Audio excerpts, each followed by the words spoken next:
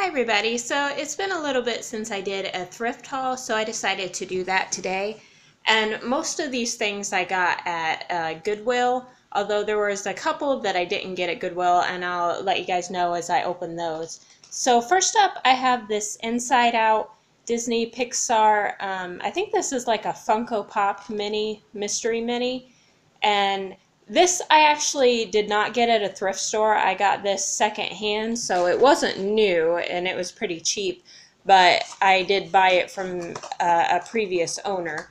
So we'll go ahead and open it, and I already knew which character it was before I got it because it was the one I really wanted, which was Bing Bong. I really wanted the Bing Bong, and I wanted the Bing Bong that was crying candy. So I was really excited to get this for a good price, and that way I didn't have to buy tons of the mystery boxes trying to get the one I want. The other one I would really love to have from this series is the Sadness that is lying down, which you can see her right there. And she's pretty expensive, like even secondhand looking online and stuff, she's kind of expensive, so I don't know if I'll get her anytime soon or not, but we'll see. But I love this little Bing Bong. He's probably my second favorite character from the movie after Sadness. Although, I don't know, he may be first because I just think he's adorable. And we have a really fat cat that after we saw the movie, we started calling Bing Bong. So it kind of reminds me of my cat too. So that's something kind of cute. And then this is the other thing that I didn't get from a thrift store. I got this from our local Myers, from their bargain discount toy section. So they had these Sick Bricks blind bags, and they were marked down to $1.24. So I decided to get one because I've never actually gotten one. And since they have this little opening here, I could kind of tell what it was. It looks like kind of like an emo goth type guy, which I love that kind of stuff. I'm really into like emo goth kind of creepy stuff. So let's go ahead and open it. And yeah, he's got like a little, I think those things are called anks, the little Egyptian cross that he comes with. And then he's got like a skull and bones on his shirt and got black hair, red eyes. So yeah, he definitely looks kind of emo gothish. And like I said, I've never had one of these before. I think they come apart. Yeah, they do. So I may try to get some more of these in the future, but I think they're cute and I like this one. I wish that they would have had like the wizard guy, this guy, but they didn't. They had like the pink girl, they had the emo guy, they had I think this guy, the silver guy, and I'm not sure, I think they had this guy too, the red-haired dude. But I was happy to get that one. I like it okay. And then I'm going to pick this back up because it fell over. And this is a Barbie Life in the Dreamhouse doll that I got at Goodwill. And I think this was like maybe 49 cents or something. It was really cheap. But I didn't happen to have this one from the Barbie Life in the Dreamhouse collection, so I decided to get it. I have like a brown-haired one from that series, and I have the Barbie, and I have the horse, which is probably my favorite from that series, is the pony that came with it. But she's pretty. I like, black hair is probably my favorite color of hair, so I've always liked black-haired dolls, and her name is Raquel. So I like her outfit too. I like the black skirt, because black is my favorite color, which is probably why I like black hair the best, because, it's my favorite color. So she's really cute. So pretty cool addition to that collection. And then another McDonald's toy that I found at Goodwill was one of these My Little Pony Pinkie Pies. And I think this was from the last collection, maybe like 2015 or something. I'm trying to find a year. Oh, 2014 it says. So yeah, it wasn't too long ago. And it was 39 cents. So, and I think the only one I have from this collection actually is Fluttershy, because I have so many McDonald's My Little Ponies, and I was kind of sick of eating at McDonald's at that time, so I didn't really buy a whole lot of them. And that was before I knew you could really buy them by themselves without the food.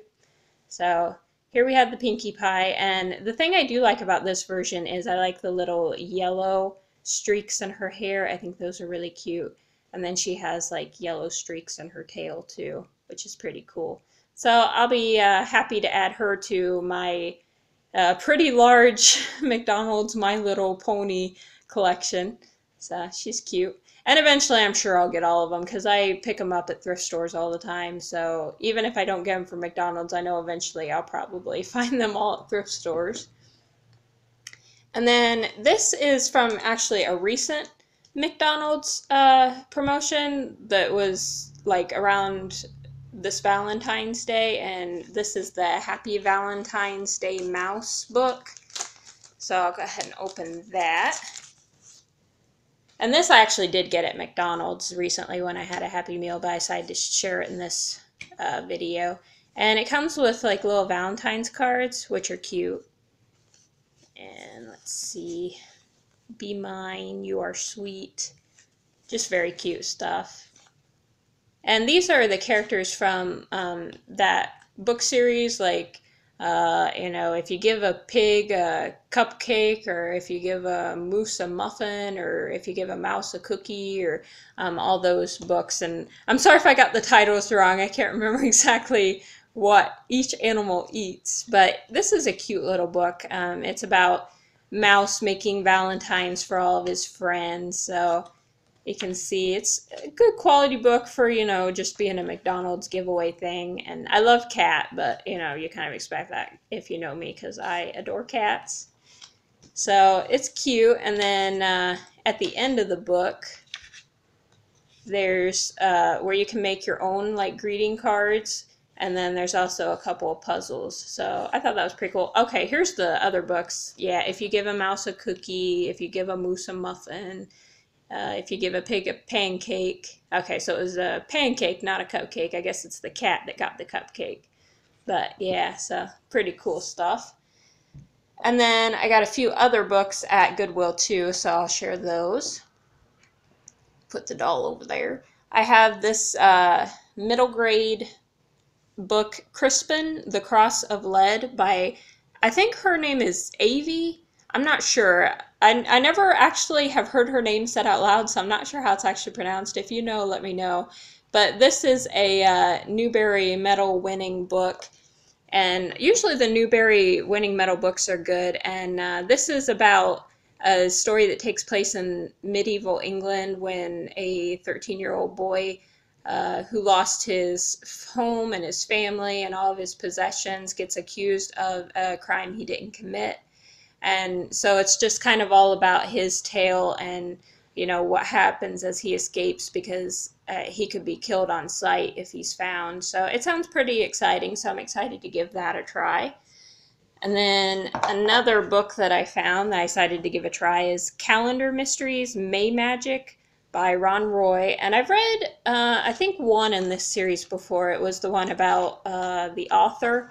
There's like a mystery involving an author. But that's the only one I've read so far for this series. But I thought I'd give it another try. I mean, these are really quick reads, and yeah, I thought I'd see if I like it any. So it looks kind of cute and interesting. And then I got this book, which one thing I do like to get is like old, like 80s, 90s kids books. And I think partly that's because I grew up during that era. So it reminds me of my own childhood. And these weekly reader books definitely remind me of my own childhood. And so I do like to buy some of these when I can. And they're just like, you know, just old children's stories. And this one, I'll have to see when it was printed. Let's see. It looks like originally it was printed in 1934. So, I mean, it was an old story originally, I guess. But the text for this version is 1988. So I would have been 6 when this book came out. So Wonder Kid meets the evil lunch snatcher. I thought it sounded like it might be kind of a funny yet corny kind of book. Corny kind of book. And I just thought it was cute and it'd make a good collection to the addition to the collection of weekly reader books that I do have. So, and I collect like old children's books that are from before my time too. Like I have some from as far back as the late 1800s, And I have like some, you know, from the 40s and 50s and 60s and stuff. And I love antique kids books as much as I love, you know, the newer kids books. I have a love for children's literature and just pretty much all genres of it. So I thought that would be a fun little book to read. So that's the stuff I've gotten lately at thrift stores, and mostly I just picked, you know, one thing up here, one thing up there, and sometimes that happens. I don't find all the stuff all at once. I just find a thing here, a thing there whenever I visit. So that's this collection, and I hope you guys enjoyed this. I hope you continue to watch. I hope you'll subscribe if you haven't already, and I'll see y'all later. So bye-bye.